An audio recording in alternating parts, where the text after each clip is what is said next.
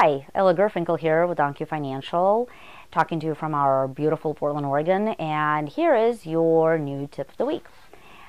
So I almost can't laugh about this, but you have to check this out. It's this little boy who just got done with a full day of skiing, and he falls asleep standing up.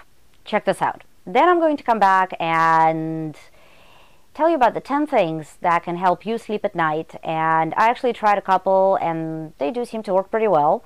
So I'll see you in just a second.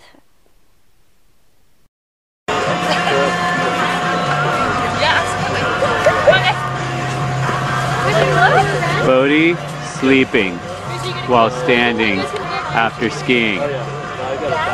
He is sound asleep. What's that? I know, I'm actually put my gloves in my coat. My hands are too hot too, I couldn't take it. He's totally asleep. No, we took it down to That is not nice. Oh my god. You guys, he's asleep. Yeah, he's sound asleep. On the chair.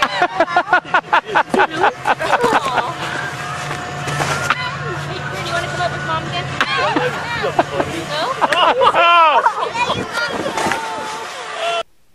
So was that funny or what? Okay, so check this out. Here are my 10 sleep tips for you. Number 1, say goodnight to your worries. If you can't get them out of your head, say your mind is racing and racing, go ahead, just write them down. And if you have a bunch of stuff to do tomorrow or this week or whatever it is, write them all down, and when you get up the next morning, you will know what it is that you need to do. Just get the stuff out of your head, close the door to it, and it will help you sleep, believe it or not. Number 2, count backwards from 300. I've tried that. It's kind of like counting sheep. Same thinking, same methodology behind it. Whatever the old myth is, you can always try it. It does seem to work for some of the people. Number 3, reduce your caffeine intake. It says you should be caffeine free by 2 p.m. I don't know about you, but I can drink coffee like half an hour before bedtime and still be able to zonk out. Not a lot of people can do that, unfortunately. So try no caffeine after 2 p.m. and see if that helps. Number 4, what about taking a hot bath? Does that relax you? If it does, do that and you will be zonking out in no time flat. Number 5, stop exercising 4 hours before bed.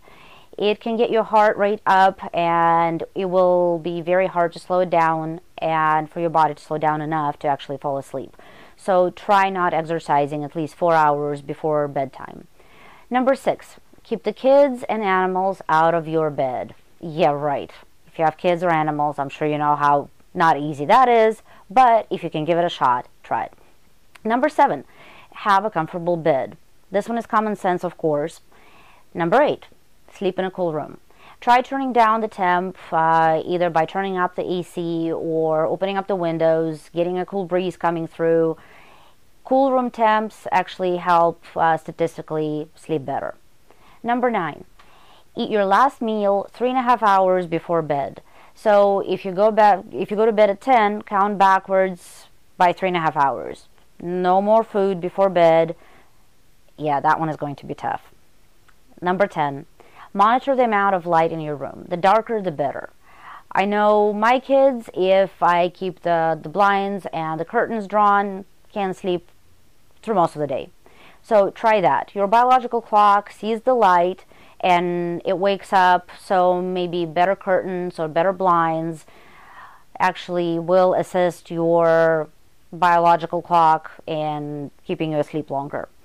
So make sure to forward this to your friends, family, and co-workers. Seriously, isn't that hilarious? The kid just falls asleep standing up.